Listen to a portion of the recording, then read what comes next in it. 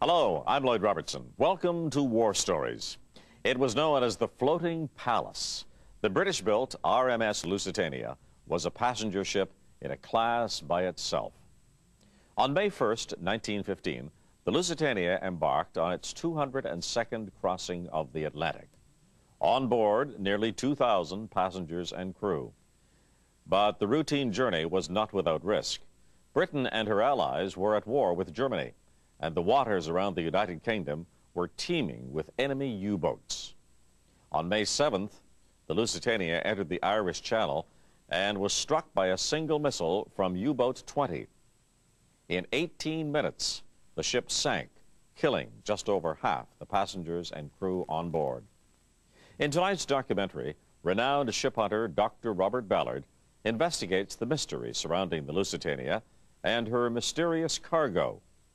Here is Sinking of the Lusitania.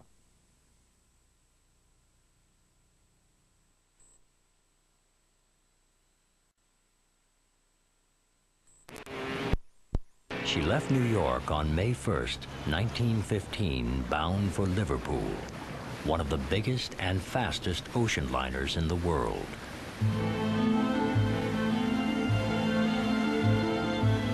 She carried 1,265 passengers and a crew of 694. But she was also rumored to be carrying something else, something for the British in their war against Germany.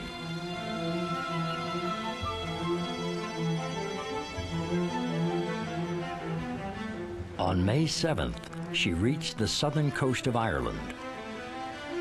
A little after lunchtime, in sight of land, she was hit by a single torpedo from a German U-boat.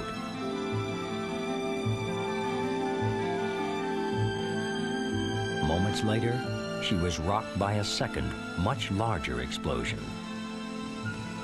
Almost immediately, the great ship listed sharply towards the wound in her starboard side and began to sink. Less than 20 minutes later, she disappeared beneath the calm, flat sea. The Lusitania was gone, and 1,195 men, women, and children had gone with her.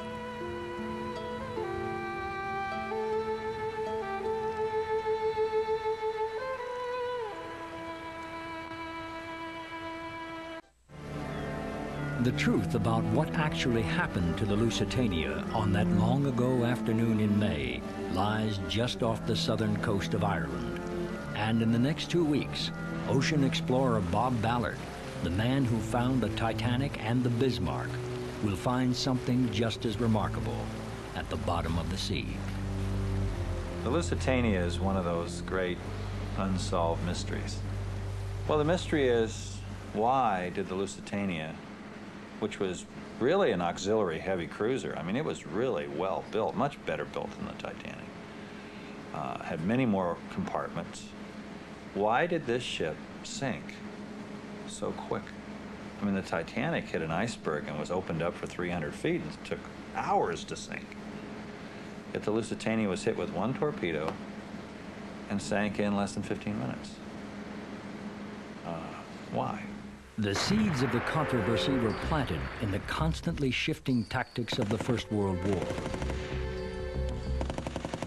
In the spring of 1915, England and Germany were deadlocked on the battlefields in Europe. The British needed supplies, and the only way they could get them was by ship. But a new German weapon, the U-boat, was starting to sink supply ships. The British Admiralty, led by a young Winston Churchill, decided that the most effective countermeasure was to strike first. British merchantmen were instructed to carry concealed weapons and open fire on any U-boat that stopped them. Germany countered with a threat. It declared that any British ship carrying war supplies would be subject to attack, without regard for the safety of passengers or crew. Churchill seemed to foresee the consequences of this new escalation. In a letter written 3 months before the Lusitania was sunk, he stressed the importance of attracting neutral shipping to England. Quote, "In the hope especially of embroiling the United States with Germany. For our part, we want the traffic, the more the better, and if some of it gets into trouble, better still." The documents from the official U.S. inquiry into the tragedy still sit in a New York archive. She did carry 18 fuse cases and 125 shrapnel cases. Although Britain initially denied it, today we know that the Lusitania was carrying military supplies. 303 British U-Mark 7, 174 grain bullets. This is what they're admitting to. Winchester repeating arms. 200 cases of But bullets and shrapnel aren't explosive enough to sink a large ship. Since we know that something blew up, the possibility exists that the Lusitania might also have been carrying a more dangerous cargo, like bombs, or gun cotton, or TNT. 1,248 cases of shrapnel.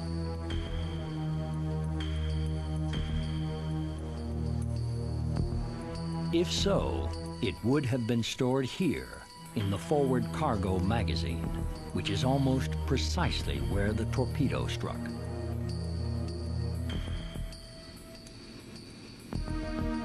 The resulting explosion might have sunk the ship, but it would certainly have destroyed the magazine.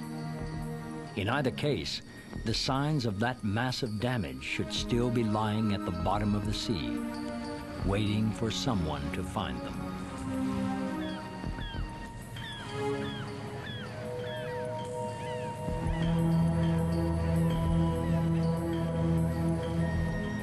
The Irish Channel, 13 miles south of the lighthouse at Old Kinsale. Bob Ballard's research vessel is anchored directly over the spot where the Lusitania sank.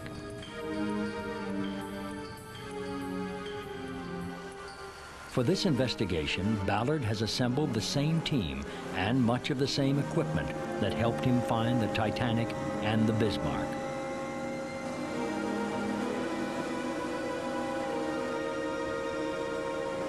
This time, the location of the sunken ship is known, but not what sank her. I sort of view what we're doing as investigative reporting. We're going out now with an extremely advanced technology that has never been available before. And we're going down and something else happened. And what was that something else? Was it because it was carrying war materials, as the Germans claimed, and the torpedo struck a lucky hit and ignited those war materials, vindicating what action the Germans took? Or was it for another set of reasons? And the solution is, where's the hole? How big is it? And what was it caused by? Ballard is not the first person to explore the Lusitania since she sank, just the first to use such sophisticated technology. In the 1960s, an American diver named John Light claimed to have found evidence that the Lusitania was destroyed when her own cargo exploded, and that the British government tried to cover it up. He was obsessed with the idea, and many people believed him. Light made a series of dives that pushed the primitive technology of that time to the limit. With a narrow beam of light to guide his way, he seldom spent more than a few minutes at a time on the wreck and could only glimpse the enormous hull in fragments. But he did find something, what he described as a huge gaping hole in the Lusitania's bow on the port side, directly opposite from where the torpedo struck. The underwater robot called Jason is in the water for the first time. It is about to reveal the Lusitania in a way John Light could only dream of. But shortly before this expedition began, he died. at the age of 59. Ballard is hoping to confirm Light's discovery with irrefutable photographic evidence that something in the Lusitania's forward magazine exploded. Okay, there's the side of the ship. We're gonna rise up.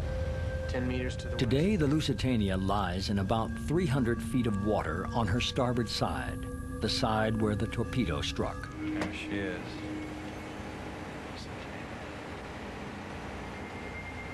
No doubt about it. Travelers intending to embark on the Atlantic voyage are reminded that a state of war exists between Germany and Great Britain, and that travelers sailing in the war zone on ships of Great Britain do so at their own risk. The day the Lusitania was set to sail, this notice appears in the New York newspapers. Believing that the Lusitania is too big and too fast to be threatened by a submarine, the Cunard Line makes no attempt to alert passengers of the German warning. 9-year-old Edith Williams was traveling with her mother and 5 brothers and sisters. No, I don't think she even knew that it was in danger. If she did, she certainly kept it quiet. No, we never knew anything about it. No.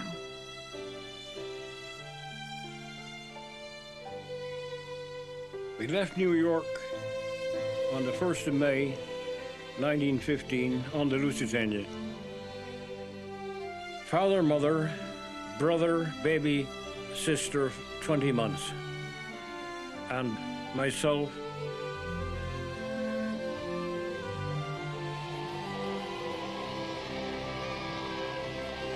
Each time the Lusitania sails from New York, it is a glittering social event.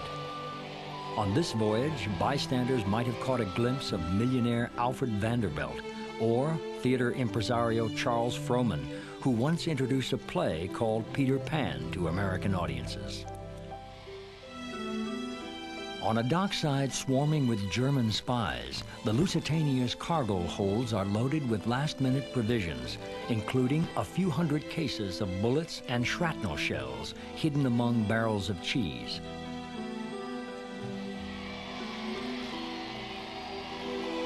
I can't believe they'd be carrying arms in a passenger ship, because it was the largest ship then, and it was all wealthy people going back and forwards from Britain to America, you see. They should have been very careful about that sort of thing. But they were not very careful. As far as the German government is concerned, the Lusitania is a legitimate target of war. But for her passengers, that war is still a week and an ocean away.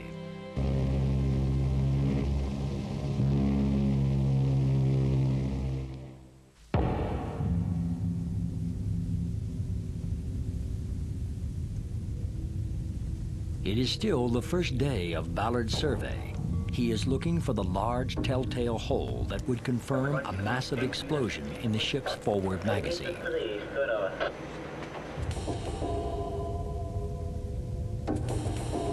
When the ghostly image of the bow appears in Jason's cameras, it seems to be intact. Seems like I need to come left. But as Jason moves slowly over the exposed port side, more and more damage becomes apparent. 75 years of winter tides and corrosion have taken their toll. In one place it was definitely bowed out, but it looks like someone took a pair of scissors. Yeah, I see all that. Yeah, it's a mess.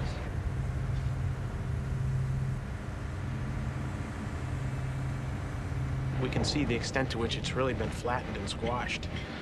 We can tell that instead of being maybe 80 or 90 feet off the seafloor like we could expect, it's only about 30 feet. As the survey continues, Jason's cameras detect some smaller holes, but not near the magazine where the explosives would have been stored. Let's come back to the northwest. I'm turning. We go. Control on bridge.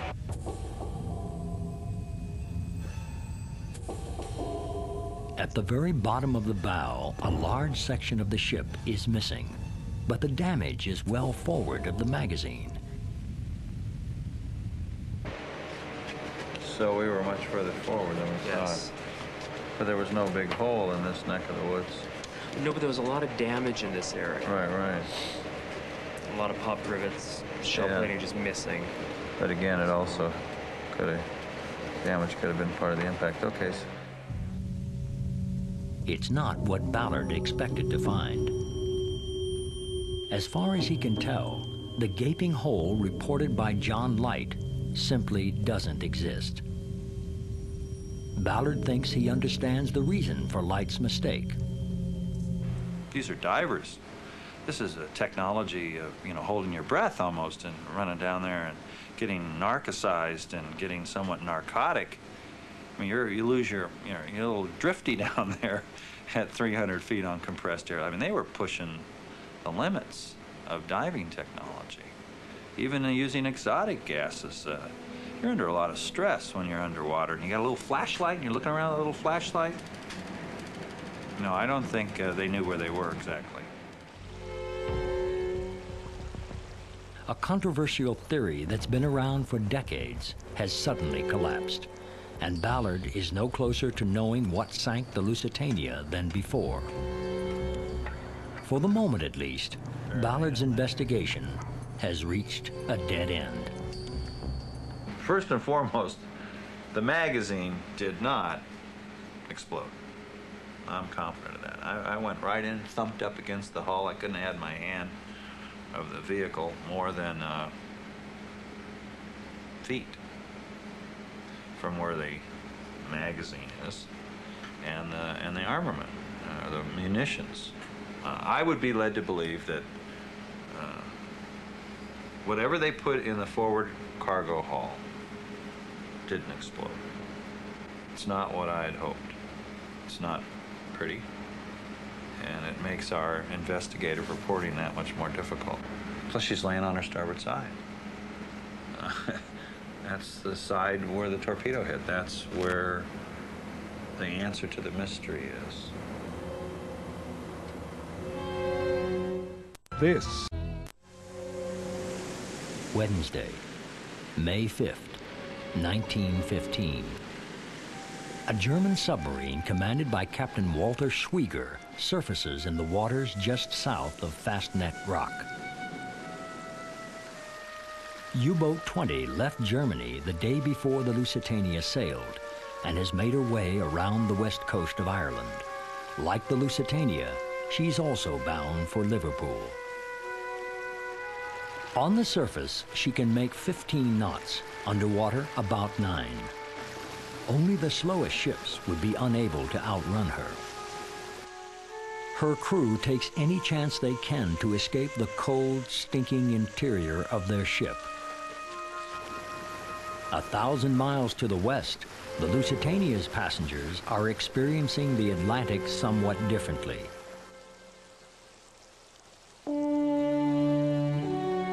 She is 785 feet long and 88 feet wide midway between bow and stern. She has 7 decks towering above the waterline and 3 more below. She can maintain a speed of 25 knots, but on this trip, the number 4 boiler room has been shut down to save coal. She is commanded by Captain William Turner, a veteran seaman with 32 years of service with the Cunard Line.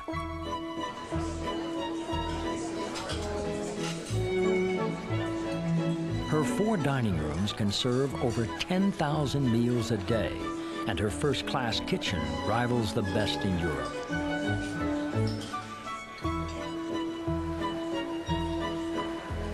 She has a library and a doctor's office, smoking salons, a music room.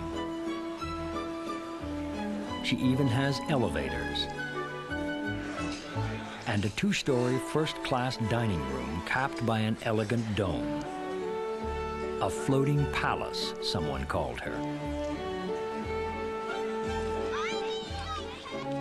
But for 9-year-old Edith Williams, the Lusitania is a floating playground. I walked a lot on board a ship. I was in a new world. Really, can you imagine being 9 and all this glamorous stuff? Alice Lines was 18 years old, a nurse in charge of a 3-month-old baby named Audrey. It was just a gorgeous ship. It's like traveling in a hotel. We had dances, we had lovely meals. There was no talk of war at all with anybody. Only thing I remember fairly clear, every morning Dad got me up early and we walked all around the Lusitania. It was good and we had a very calm voyage, no sea sickness. One thing I remember about the Lusitania was there I had my first drink of cold refrigerated milk.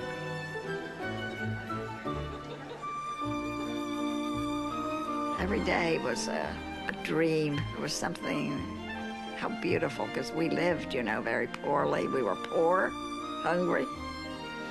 And to find something like this, it was, can you want to explain it really?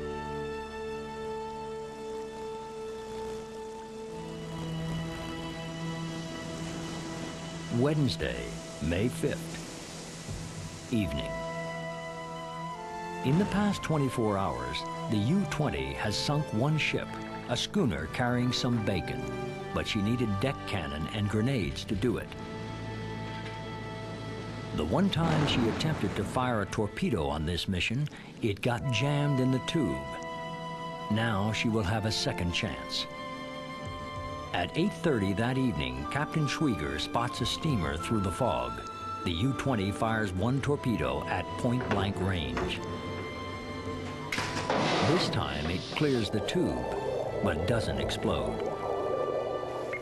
The submarine's activity is reported to the Admiralty office in London, but no one quite knows what countermeasures to take, except watch and wait. 24 hours later, Thursday, May 6th, the Lusitania stands poised to enter British coastal waters and the war zone. The lifeboats have been swung away from the ship in the unlikely event they will be needed. After briefly attending a cocktail party with Charles Frohman and Alfred Vanderbilt, Captain Turner returns to the bridge to find a telegram waiting for him. Submarines active off south coast of Ireland. Minutes later, another message arrives. Avoid headlands, pass harbors at full speed, steer mid-channel course, submarines off fast net.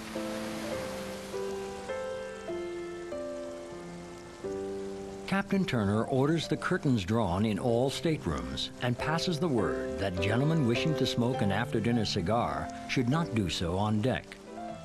That night after dinner, the Welsh choir gives a concert. A fight erupts among a group of men playing cards in the first-class smoking room. And Edith Williams takes a stroll with her mother. On the deck one time, she said to me, she did say this, and I remember it, that if we're to be drowned, let us hope that we'll all be drowned or all saved, something to that, probably in prayer, she said it. That's all I remember about my mother.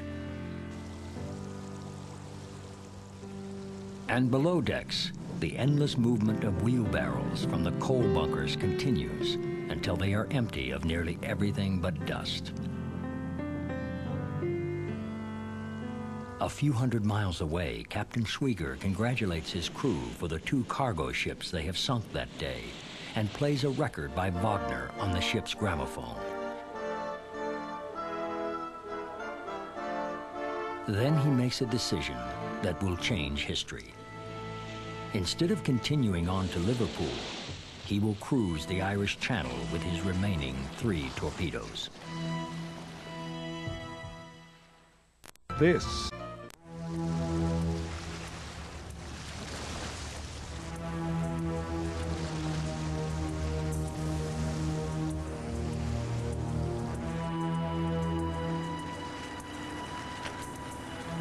Although Ballard's investigation is at an impasse, he is not yet prepared to admit failure. Want the fluorescent light on. He knows that something must have caused the second explosion that sank the Lusitania. But if her cargo didn't blow up, what did? Ballard decides to have a look for himself in the two-man submarine called Delta.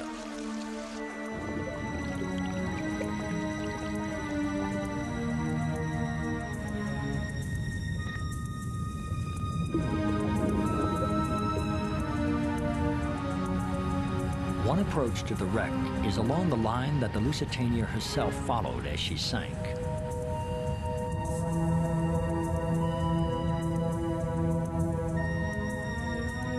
A trail of coal marks the way.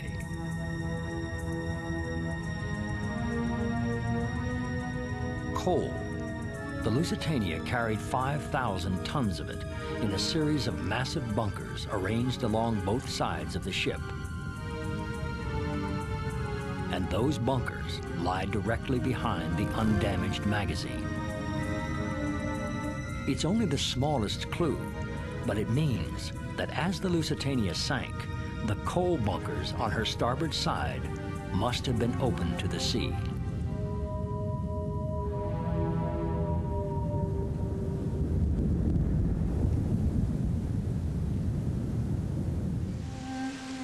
Friday, May 7th, 1915, shortly before 1 o'clock.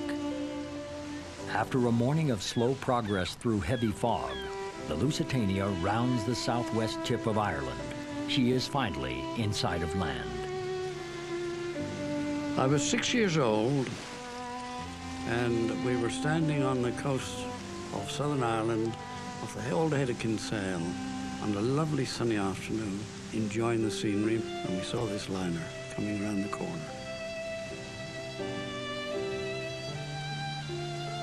I'd never seen such a big liner as this in my life before. And we were fascinated watching it coming towards us virtually. Wonderful sight. It was a fine day.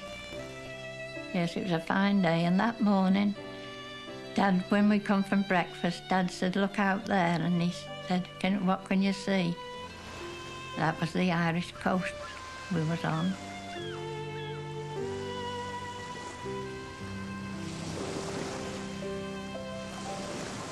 About 15 miles away, U-boat 20 is running on the surface when a lookout spots 4 funnels on the horizon. Though he has no hope of catching this unidentified liner, Captain Schwieger gives the order to submerge.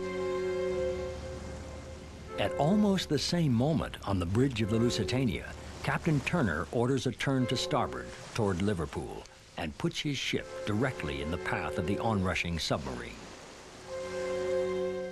Captain Schwieger cannot believe his luck. It is just after 2 o'clock. In the Lusitania's dining room, second lunch is being served.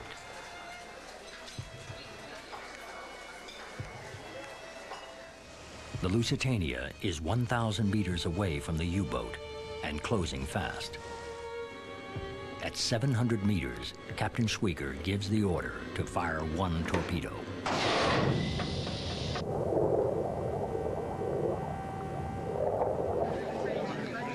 We were at lunch, and this girl who shared the cabin with me, she thought we should be starting to pack. So, of course, I left the table and went with her to the cabin, and we were just inside when there was this noise.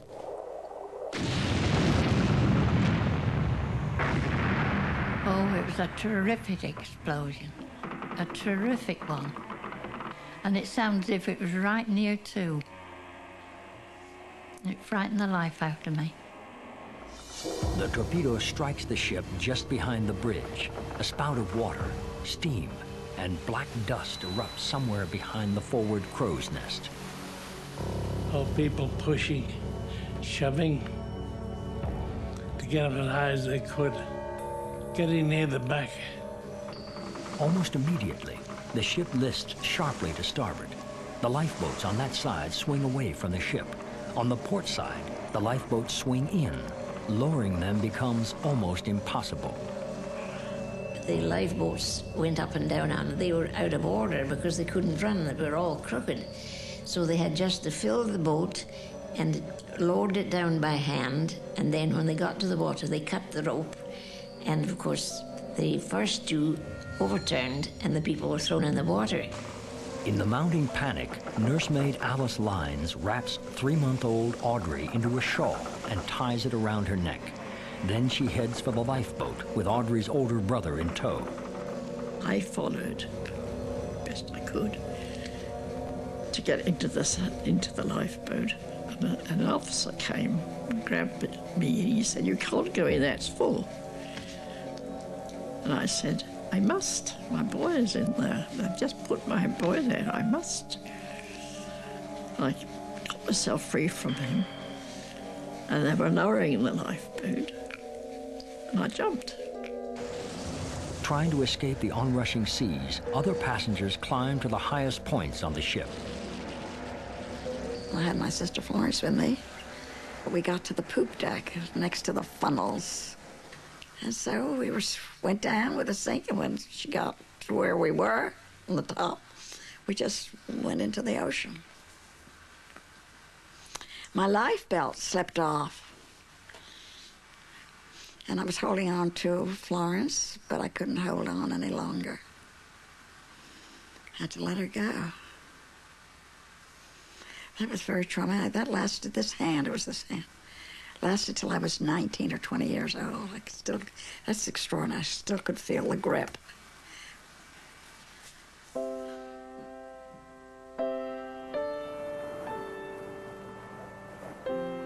And very gradually, the bows went down, and as the bows went down, the stern came up, until the propellers were out of the water. She was quite clear of the water. And at an angle, I would think, of about 45 degrees, she sat poised. And then, as if just on the slide, she slowly slid down, quite dramatically, below the waves.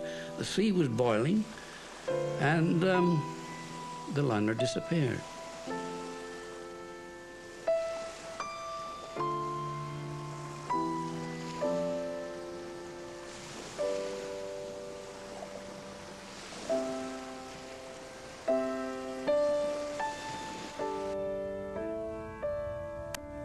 "300 feet below the surface, the great ship came to rest. Inside her were those who had never even made it to the decks.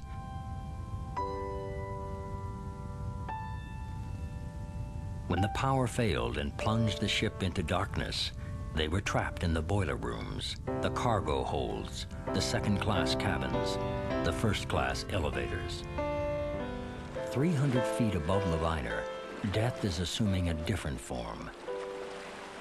Scattered in a great swath that runs for a mile, those who survived the sinking itself are beginning to die from exposure in the frigid sea. When I came up, there was nothing in sight at all.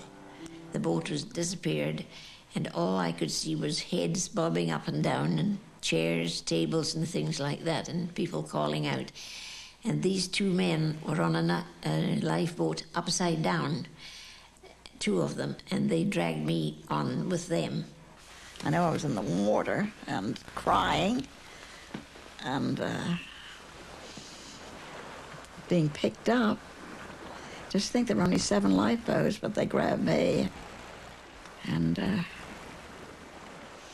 it was Mr. Hook that pulled me out. Dad, he pulled her by the hair and got her into the boat.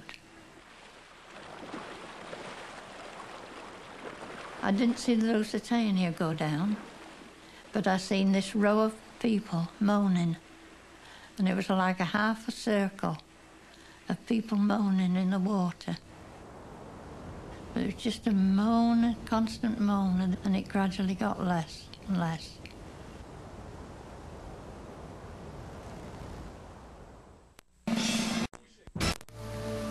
Over a week has passed since Ballard started his investigation, and he's beginning to focus on an idea suggested by retired Captain Cyril Spur, a British munitions expert who's just joined his team. Spur has pointed out that if the torpedo had struck at any point behind the forward magazine, it would have hit a coal bunker.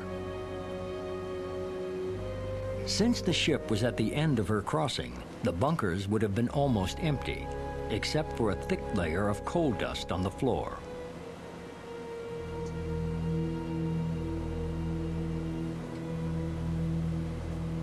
How many of those bunkers would have to be violated for the ship to sink the way it did? The Lusitania was built so as to float with 2 compartments open to the sea, and with more compartments open, she could not stay afloat. What is the explosive nature of coal dust? Is there a gas buildup in these things? Is there? With a disruption, there could be a serious cloud of coal dust, which would be very explosive indeed.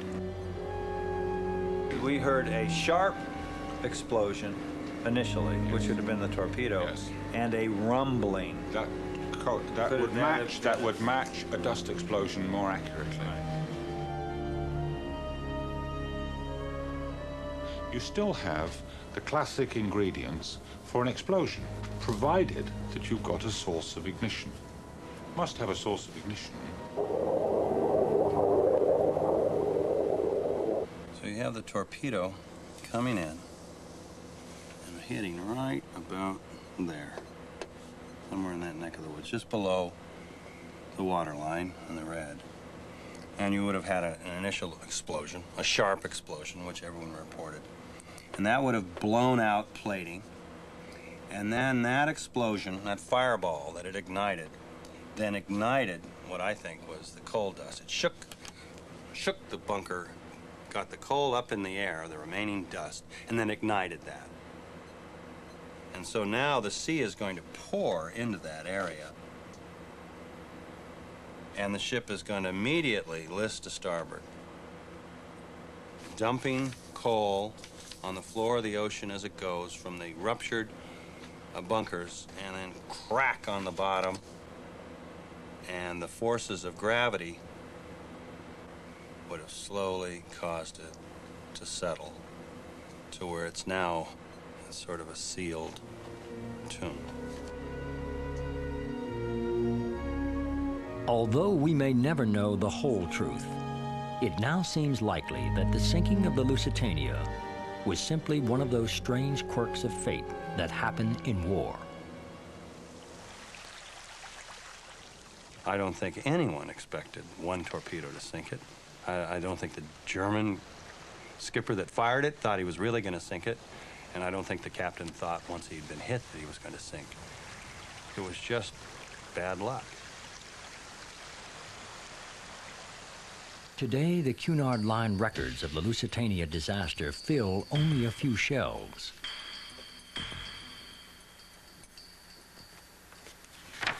In the haste to find answers and assign blame, the human stories have been largely forgotten.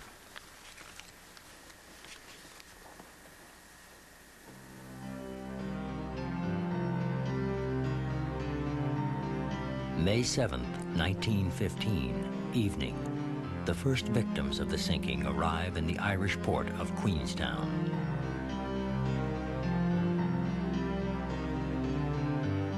By the following morning, the Lusitania has made headlines everywhere around the globe. In Liverpool and New York, anxious relatives and friends gather for word of their loved ones. The sea has been remarkably democratic in who it claimed.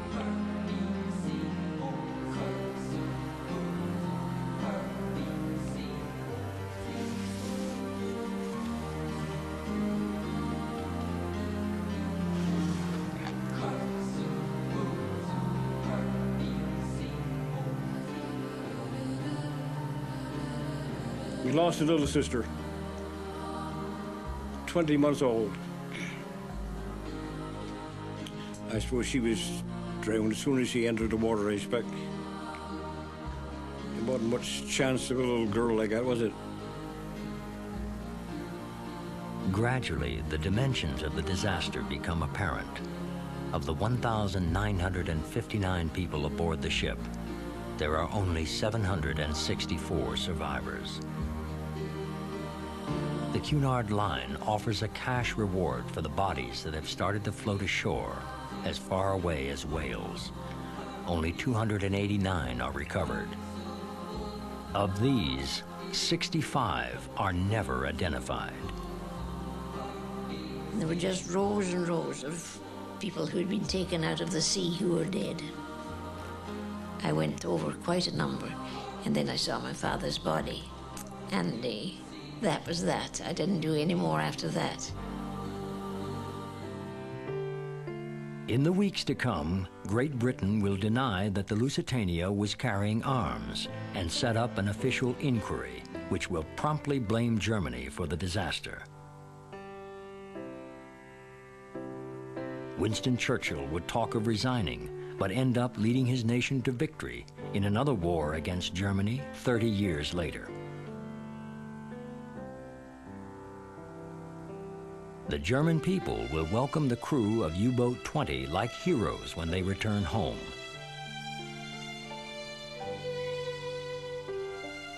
And in the United States, there will be an immediate outcry for a declaration of war against Germany. But nearly 2 years will pass before that happens.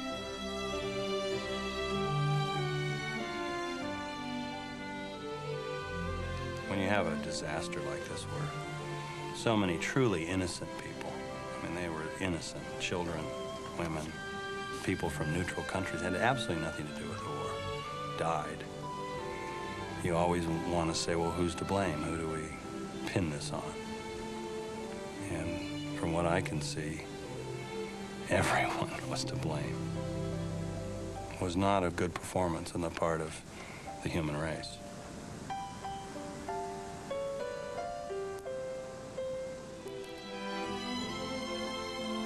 And we didn't talk about it.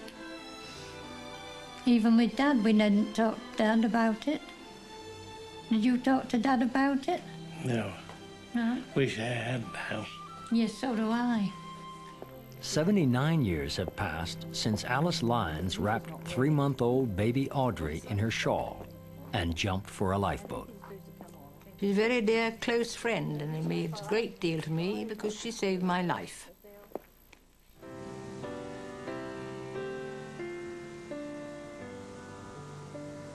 But as a 6-year-old boy, it was something that would stick in my mind, as it has done, for the rest of my life.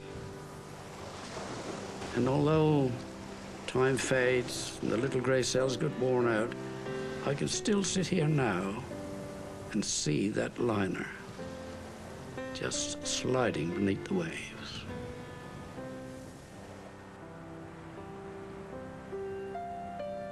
Oh, I think that it still could have a lot of war materials aboard that are undocumented. I think it becomes more and more a footnote, though, as we show that it wasn't the explosion of those war materials that put her to the bottom.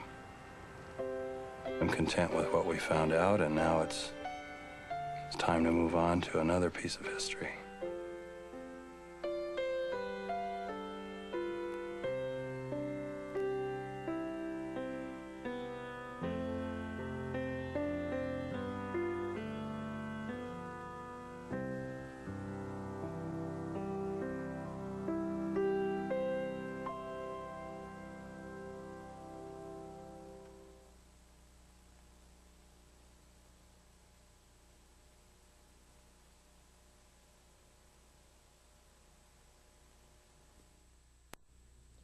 The destruction of the Lusitania outraged the British and her allies, but the Germans believed they had just cause for the sinking.